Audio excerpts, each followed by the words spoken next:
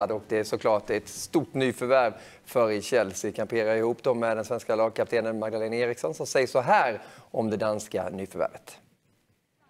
Hon bidrar ju med att hon har varit på den största scenen under en lång tid. Hon har spelat i 2 Champions League-finaler, EM-finaler. Hon har vunnit mästerskapet flera år i rad med sitt Wolfsburg. Och hon vann ju precis Europas bästa spelare. Så det känns som att hon bidrar med det här liksom topp och vad som krävs för att bli absolut toppbäst i Europa eller i världen till och med. Så att den erfarenheten, den mentaliteten är ju någonting hon bidrar med. Och sen är det givetvis fotbollskvalitet också, ledaregenskaper offensivt i planen.